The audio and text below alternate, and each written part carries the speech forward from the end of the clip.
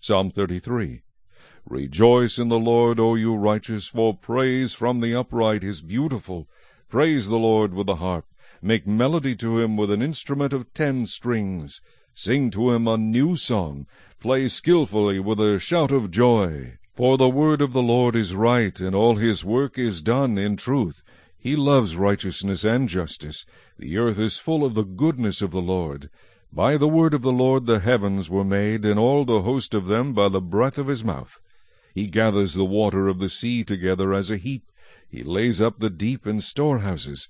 Let all the earth fear the Lord.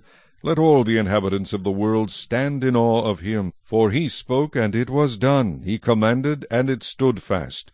The Lord brings the counsel of the nations to nothing. He makes the plans of the people of no effect.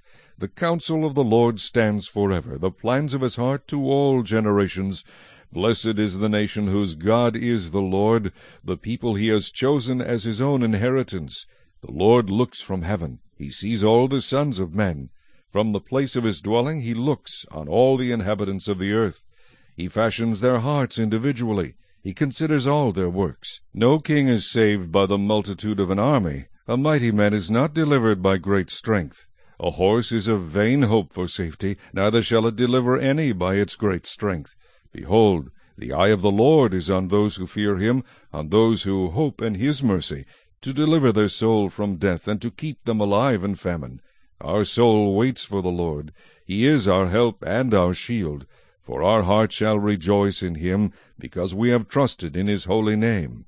Let your mercy, O Lord, be upon us, just as we hope in you.